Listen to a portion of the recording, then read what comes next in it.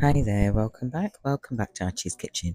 Today's recipe I have for you is an amazing desi breakfast recipe. It's paratha with some fresh fenugreek and fresh green chilies. So what we need for this is we need some fresh chapatti flour made up into dough. We need some chapatti flour dry. We need some butter. We need some fresh fenugreek chopped up finely, a few green chilies chopped up finely, and some salt.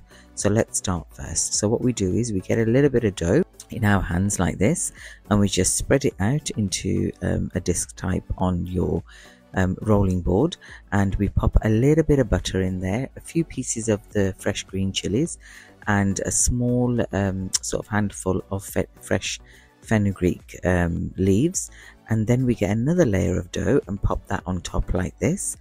And then what we do is we pat that together and just repeat the process one more time. So a little bit of butter, a little bit of green chilies, fenugreek, and sprinkle a little bit of salt on there, as you can see, like this. And then we get the edges together and we just roll them over and pat it down. And then we do the same with the other side, and we then roll it out into a sausage.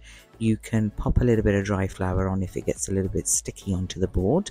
Roll it out like a sausage like this, and then just sort of swirl it around and turn it into a dough disc like this.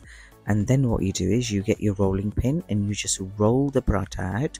While you're rolling this, just make sure your flat pan is on a low heat on the gas cooker, and that's ready. So once you've got your desired size like this, you just put it onto your heated flat pan and on a low heat, and then you can turn the heat up slightly, and then you turn it over when one side is cooked like this, and then you get a little bit of butter and you just sort of like layer a small amount of butter on top, so it just comes out beautiful and crispy like this.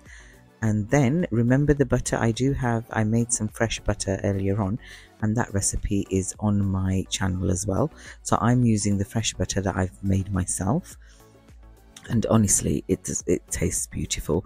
And then once it gets to this desired sort of crispy brown on either side like this, then what you do is it's ready for you to consume. So I've dished it up with some fresh yogurt, and I've got some lovely fresh pickle there, and I've got a large glass of just plain lassi, salty lassi, and that's my breakfast ready. So as always, like and subscribe my channel as much as you can. Don't forget to press the bell icon, and I will see you again on another day with another recipe. Thank you so much for watching. Okay, bye.